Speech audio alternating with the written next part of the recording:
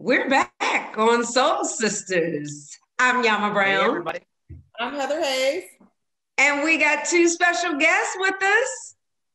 Mr. Hill Harper, Miss Naja Roberts. Hello, hello, hello. Hello, hello. How are you? Hey,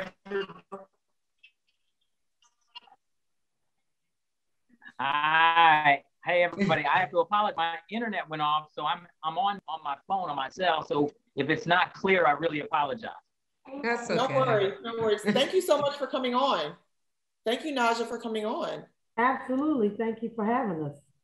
Absolutely. So, you all are here to talk about something really spectacular that you're doing as it pertains to financial literacy in communities of color. And so it is a digital wallet. Is this what it is? So it's called a Black Wall Street digital wallet, correct? Can you explain to our listeners exactly what that is? Okay. If I'm not spotty and choppy, I can explain. But if I start being spotty and choppy, Naja, please take over. The Black Wall Street digital wallet. Maybe we should let Pierce explain. Hey, everybody, this is Pierce, my son. Hey. I actually don't know what he's going to say. Pierce, what's the Black Wall Street digital wallet? Stinky sock. It's a stinky sock. So there you go. Listen, the Black Wall Street. So they've been talking about stinky socks at Pierce's school. And I'm so thankful, actually, that he's been able to go to a school where small cohorts meet. So he's been able to stay in person. So, and to all the parents out there, first of all, that have been dealing with this pandemic and doing homeschooling, my heart goes out to you. But it does highlight the issue around technology and ask the question about, well, what is a digital wallet? We are headed towards a place where you're no longer going to carry a wallet, but all of your currency, all of your purchasing, all of your money exchanging will happen digitally. It's called digital currency. And Naja has a wonderful saying where she says the revolution will be digitized. And if we as Black folks don't first own the institutions that will hold the digital currency, then we will be left out. Hi, everyone. Hi, Pierce. We'll be left out and left behind like we have been historically. Mm-hmm. Yet we can replicate the group economic success that we saw 100 years ago at the original Black Wall Street in the Greenwood District in Tulsa, Oklahoma, where we had thriving Black businesses, Black entrepreneurs. We had Black hotels, insurance companies, Black-owned banks, doctors, lawyers, butchers, blacksmiths. We had people owning homes. It was an ownership mentality. And I always say this, I believe there were three pillars that created that ownership. One, institutional ownership of the businesses themselves. Two, institutional trust. We trusted each other and exchanged with each other and did business with each other and partnered with each other. And three, and perhaps most importantly, was the movement of money or capital within the ecosystem, where a dollar changed hands 60 to 100 times. It stayed in the ecosystem up to a year or more. What we have now, and I'll stop talking in a second. What we have now is that a dollar leaves the Black community within 6 to 7 hours.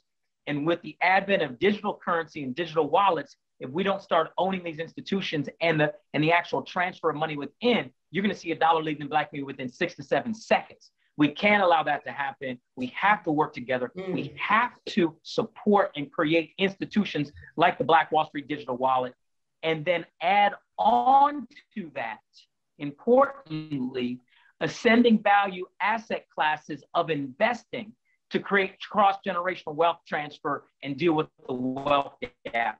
And that's why Naja Roberts as a partner in this is so critical. That's awesome. Wow. Naja, so I hear you are like a cryptocurrency guru. So how does that effectively, and I have friends and I have a lot of people who are starting to do cryptocurrency. Like it's a thing around my friend circle. So it has reached pockets of the African-American community, but I think sometimes in certain areas who have less access. It probably has not yet. What do you think needs to be done so that you can reach those communities that it hasn't gotten in those spaces yet? Well, I think the major thing that we need to do is meet people where they are. Because of the fact that in the Black and Brown community, we have 65 million people that are unbanked. First of all, cryptocurrency is out of their reach as it currently is being orchestrated, meaning they need a bank account to attach it to this thing that allows them to be able to buy Bitcoin or cryptocurrency. And so when we're meeting them where we are, we have to meet them in their neighborhoods with the type of education that's needed so that they can hear the words that they need to hear to actually understand this thing. So we can't talk over their heads and all of those things. So it all actually goes back to first the education. So we have something that we're going to be doing over the next 45 to 60 days to make sure that we are meeting the people where they are, to give them a sort of crypto 101 in the neighborhoods, in the streets, so that people can begin to kind of wrap their heads around what's happening. Again, not talking over their head, but education is key. And we've got just so many people in our community. You talked about the pockets. Yeah, it's a real small pocket. And so we got to make sure that we're disseminating this information through our pastors, making sure that they understand, as he talked about, some of the things that are happening and what the digital revolution is doing and how it stands to actually benefit our community. So we're starting with education. Naja, I like what you're saying about the education, because that is so important for us to be able to go in our communities and educate on so many different levels, right? I mean, healthcare, financial literacy, these things are so important, and we gotta, like you said, meet people where they are, because they're not gonna have the digital capacity to get that information. And then Hill, one thing that struck me so much with what you said is the whole fact of we're not keeping our money in our community. And Heather and I were just talking about that. You know, it's as soon as we get it, it's going out to somebody else. And if we could understand the importance of that and understand how much we need to get behind each other with us owning institutions, that word definitely needs to be out. And that's why what you guys are doing is so important right now. You know, absolutely. And it's a double whammy. And I want to explain what I mean. There's a saying, it's expensive to be poor. And what that speaks to is the fact that so many financially predatory elements in our most marginalized communities that we're offered. 90% of the financial instruments offered in marginalized communities are either predatory on their face or hidden predatory. We're talking about payday lending, where folks think it's natural and even correct to take their paycheck to a check cashing spot or a payday lender, where they're getting hit with 14, 15, 16, 18, sometimes 22% hit just to get access to their hardworking money. We want to end that on our platform, right? Rent to own shops, people paying 300, 500%. So many people in our communities, they're working 3 jobs, but they barely can make ends meet, okay? And so saying that we had even today, this morning, we were talking about, we have been conditioned to work for money, but have never learned to let our money work for us. And we have to make this shift, because if we stay in the mentality of just working for cash, keeping our money in a mattress money mentality, we cannot allow it to work for us. And we will always be left behind. And if we don't marry that with education, we will always fall prey to predatory practices. For instance, many traditional banks have showed up in the Black community, and people have been, hooray, there's a bank here now. But what happens? There's a major bank, national bank, that's in a lawsuit right now over this practice. They encourage their tellers to set people up with multiple accounts, such they didn't hit their account minimums. So people had $600, $800 in an account, but they're getting charged $200, $250 a year in fees, whether they be overdraft fees with their cards, whether they be you didn't hit the account balance minimum to not get charged that $35 a month fee, whatever those things are, they're hidden predatory practices. And if you don't know better, you can't do better. But what if we actually educate people, get them into a platform that has very low cost, like a digital wallet, and then say, with all the money you're saving that has been extracted from you, how about you just take half of that and invest it in an ascending value asset class like Bitcoin? But hey, dollar cost average it. Don't take all your money and throw it in one day and then watch it drop and be like, see, I told you they were ripping me. No. This is a lot of people talk about a 1-year time horizon because of taxes. I talk about a 4-year time horizon when it comes to this. If you can afford $5 a day, put $5 a day in, set it and forget it. If you can afford $10 a day or $10 a week, like Naja just said, she's so brilliant. We have to meet people where they are. And this is hand-to-hand combat. This is a fight for the very soul of our wealth in this country, because if we don't actually deal with this wealth gap in this moment, in this window of time, we'll be lost. Yeah. What would you say? Because I was just thinking about, I think that when, of course, you live in little pockets in your own little communities, even if you live in, you have a little bit more privilege than someone else, even as African-American people. And I just started I think through everything that has happened as it pertains to social justice and George Floyd and the disparities when it comes to health, when it comes to COVID-19, these things became like blasted all over the place. You had no other choice but to be hyper aware of it. And then I really just started researching and thinking, where did we drop the ball? But I also think it was intentional. Where do we drop the ball as it pertains to financial literacy for us in our communities? Because I've always wondered, like, when you're in school, nobody teaches you how to write a check. Nobody teaches you to save money. Like, they don't. So where was the ball dropped? And do you think it was intentionally done? Naja's like, please, let me. I am burning. I'm jumping out of my seat. I have always said this. Our grandparents, and I don't know how old you are, but our grandparents had these. They were able to begin working, coming out of the military or whatever, around the early 40s. I'll put it that way.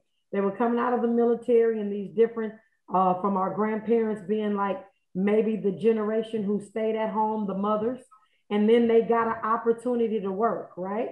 So then we had both the mother and father working, and they got into these jobs like Ford, the aerospace division. They began to be teachers. And it is my opinion that is our grandparents' age, again, still right now in their late 80s, early 90s, or even in their 90s, they felt like they had arrived. And so because of that, they got a little bit more comfortable, not really speaking about all the past and the history and the struggles that we went through, because they had these quote unquote good jobs. And then it became my mother's time where we had, they were teachers and they were beginning to get into the workspace. And then they didn't really talk to us about the struggles and learning about the financial literacy and some of these other things. And as the generations thought they had arrived and got these good jobs, they really forgot about kind of the foundation of talking to us across the table about economics and some of those other things that were discussed when they were trying to figure it out, because they had gotten into the era where they were no longer fighting to be integrated, fighting for all these other things, because they felt like they were there and there was no need to like really bring up the past. Let's just move forward. And I think it really crippled our community. And I say that because one of my mentors said to me that segregation was the worst thing that happened to Black people. And I was in college at the time when he said it. And I was like, how in the world would a doctor, somebody with a doctorate degree, actually think that? And again, I was at a historical Black college. And I realized, while it was no fault of my mother's, my mother was a teacher, my father worked for aerospace, but they didn't have any need to really talk about how phenomenal it was for us to circulate Black dollars, because we were so busy in that grandparent and mother's era trying to be able to shop where they shop, patronize them. You know, they don't want your money. Why are you picketing to spend your money with them? Like, why? So they were so eager to just be included that they left us with this false sense of, you know, again, we're okay because they're allowing us now to shop with them, to eat with them, to do these things. And I think that's where the ball was dropped, in my opinion. Now, Hill probably has a philosophical, but I've looked at this and try to figure out, like, where the heck did we go wrong? And well, I was going to say one other thing too, Naja, is the fact that is not as much emphasis is placed on generational wealth and us putting money, you know, it's about spending or what you can buy, the status symbol, and not in, or what you can save or what you can diversify or what you can, like, nobody was talking about that, literally, you know? Let me tell you this, and again, that's why I speak from this perspective, because I had two grandparents that had phenomenal jobs. One's still alive, getting about $8,000 a month in his pension. And so what I gathered from them, because every single 2 to 4 years, they either had, one had a Cadillac, brand new, and the other one had a Lincoln. And growing up, it was, you know, it was always about stuff. And so when I got older, I was like, Papa, like, why every year, every 2 years, do you have a new Cadillac? He said, this is the fact. When I got out of the military, they would not let me walk on the grounds to buy a Cadillac. He came out of the military, couldn't buy a Cadillac. So in his mind, I'm going to fix them. And every year I'm going to buy one to show that I'm that. And literally until he passed away at the age 90, every 2 years, my grandfather from 1946 till 2014 had a new Cadillac every 2 years. Backwards thinking. It was about stuff. Wow. Because they had to prove to somebody that wouldn't allow them to do something that they could do it. And that's how we all, and in my opinion, from what I'm seeing, that's what we were about, is gaining this stuff. And it passed on to my uncles and aunts, and they're all about stuff, selfish. You know, and I hate to say it because some of them may be looking, but literally that's where we had the breakdown, was trying to prove to people that didn't want to do business with us that, yeah, we could do this and we're going to do it good, type of thing. So do you have anything to add to that? Or Naja said it pretty much a lot, all of it. But. I mean, she said it beautifully. And the only thing I would add is that there's some very deep-seated trauma-based reasons that we have always worn our value, that we have always had to show our value, because we live in a society that for 500 years has tried to strip us of our value and say that we are worthless, that we are less than human, that we are chattel property, that we aren't equal. And so, sure, it's natural that you need. My dad wore 10, 12, 13 gold chains, and he wore all these gold rings. I don't wear any jewelry. Because he taught me my value. Right. But he still felt in whatever way he had to wear that so that people saw, yo, that's Dr. Harper, right? He looked like Mr. T. You know what I'm saying? And so, but it was all gold, and it was all, think about this. If we're able through a platform to educate our people about how magnificent and brilliant and beautiful they already are, and then attach psychologically the idea of flexing with how many Satoshis you have, which is a fractal share of a Bitcoin. Our flex should not be cars, should not be jewelry, should be Bitcoin. Our flex should be how many Satoshis you have. You a Satoshi millionaire? Oh, you a Satoshi 100 millionaire? Oh, you a Satoshi billionaire? Oh, you a Satoshi multi-billionaire? Oh, dang. And you know what's beautiful about that is that it's digital. You can't see it. And so we actually need to make that shift mentally, because as digital currency evolves, as Bitcoin evolves, and everything else turns digital, that unless we start valuing these digital assets and ourselves and not needing to show it, then we will still be buying gold when gold is no longer the standard. It won't be the gold standard. It'll be the Bitcoin standard. That's so true. So you guys are doing something really special starting in May, I think, and it's the Digital Financial Revolution Bus Tour. Can you explain to our listeners exactly what that is? And name some cities that you guys will be, embarking upon. Because I think it's multi-cities, if I'm not mistaken. Yes, so we will be taking this bus tour again, meeting people where they are in the streets, in their neighborhoods. We're going to actually just be posting up we're starting from California, going into Louisiana, well, Texas, Louisiana. Of course, we're driving, so we'll be going through every state, but we're going to be making our first stops: Phoenix, Arizona, Houston, Texas. We'll be in Shreveport, Louisiana. We will be in Oklahoma. We will be in Missouri. We'll be in New York. We'll be in Massachusetts. We will be in Michigan. We will be in Illinois. We're going to be all over. And you can actually follow us and figure out where we're going on the blackwallstreet.com. If you scroll down to the bottom, it literally shows the cities and the days that we're going to be there. Is actually a 47 city tour that we're going to take. All roads end in Tulsa, Oklahoma for the centennial of the Black Wall Street bombing. And it is critically important that we build something, again, educating our folks along the way. And that's why we're doing it that way, because we've got to post up. We've got to, and I make a joke all the time, but I'm dead serious. You will find us on the corner where you see the kids in the background flipping on a dirty mattress, as Lauren Hill says. That's the community that we need to work with and that we need to target to make sure that they get ahead of the crypto curve.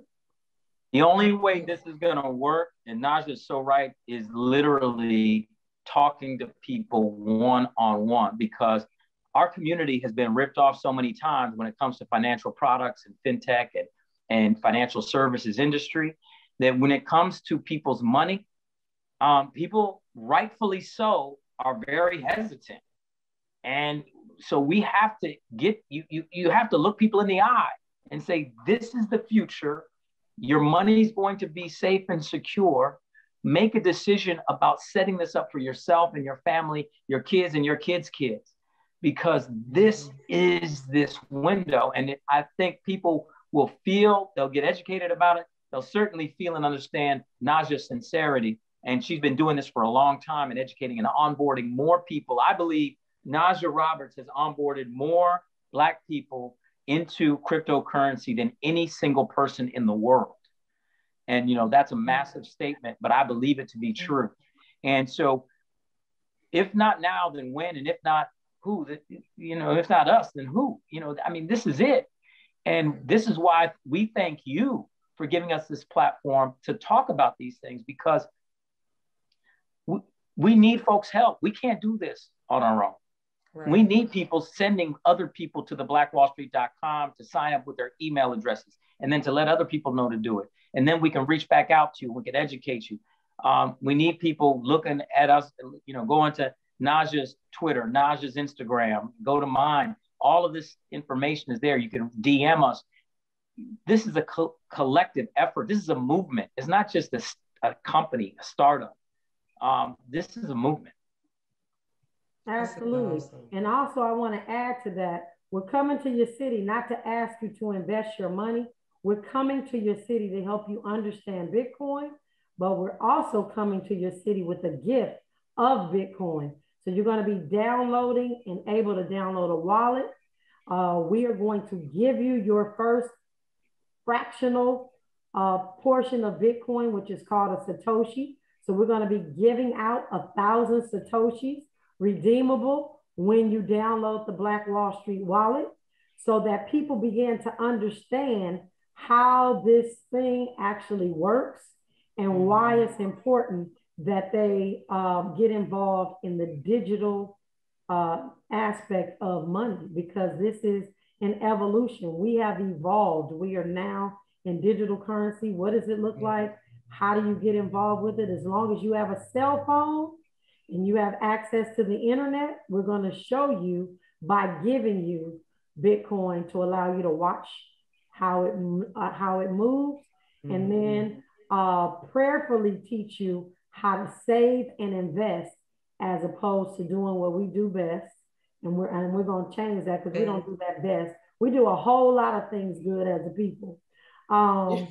But we are going to teach people how to save and invest, as opposed to be spenders and consumers all the time. So that's our goal. Right. I think the work that you're doing is so important. And I see a change just from what I see on the internet and social media. A lot of people are sharing information, especially with cryptocurrency. And you saw what happened with voting. A lot of people came out to vote in communities of color that would have never come out, but people were literally in the communities talking to the people and explaining to them the importance of that. And so I think the work that you're doing is really important. And you guys mentioned, so before we get out of here, please let everybody know where they can find you on your social media handles, so they can keep up with you all, and so they can come to the bus tour, so they can get this wealth of information. Go ahead, Naja. I was waiting on you to unmute first. Well, you can find me at Naja Roberts. All my social media is just Naja Roberts, at Naja Roberts. And you can even, you can find out about my company. Again, we are a brick and mortar. We're looking to expand across the US in our communities. I tell everybody I'm building Silicon hoods, not Silicon Valley, not Silicon Beach. We are building Silicon hoods. So look for us to be in your city, not just on this tour, but we are looking to actually post up and be in your community to make sure that we're not just getting those individuals, and we want everybody, but we want those individuals who really need this service because they're unbanked, and we plan to change that. So that's it. So you can reach me there. And I want to tell everybody it's Naja, Najah, because we do have people listening to us on Dash Radio, so they don't just hear us, so they'll need to know how to spell it. Yes, sorry about that. Yes, Najah, Roberts with an S at any on any social media. That's right. I wanted Naja to go first, because listen, I've been on enough chats with what I've seen. It's a group of women, and there's one guy, and he's always going first. And then people say, "How come he's always talking?" And blah blah blah. I'm like, I ain't going to. This is Soul Sisters. This isn't Soul Brothers Radio. You know what I'm saying? So, this is ladies first, Soul Sisters. The brother can go when he gets a chance. You know what I'm saying? So it's just at Hill Harper on both Instagram and Twitter and Facebook. And but the most important thing is the blackwallstreet.com. That's going to that web address and putting your email address in is very important. You can also text me at 918-262-4604. That's 918-262-4604. You text me there, get back to you, and we can engage. This movement only works person to person. We're building in one person at a time. We're in this together, y'all. Dr. King said we're all tied together in a single garment of mutual destiny. So my destiny is inextricably linked with yours and vice versa. And, and I'm about to say something relatively controversial, because someone told me it was, when I said it, they were like, Hill, you sure you should be saying that? And, the truth is the truth. When we look at all of the social ills, we just had a young brother, Dante Wright, killed in Minnesota. Another fatherless child. When we talk about police brutality, when we talk about mass incarceration, when we talk about education gaps, when we talk about health disparities during COVID, with so many Black and brown people, when we talk about all of these social hit us the hardest links, every single one of those, and that is lack of financial foundation in those communities, poverty. And if we truly want to solve these problems, we have to look to self-sovereignty. And that means us solving the problem, us being our own reparations. If we have the money in the community, we can hire, just like the wealthy communities, private security. And then we say, hey, we don't need police in this community. We got it. We have security already, hiring people that are from our community who are working in the community to make sure things stay safe, right? We don't need outside police force people, cops and police officers driving from 2 hours away to police this community. Right. We can solve that, but we can't solve it if we don't have the money to do it. Mm-hmm. If the education is there's a massive gap, we can actually fund schools, charter schools.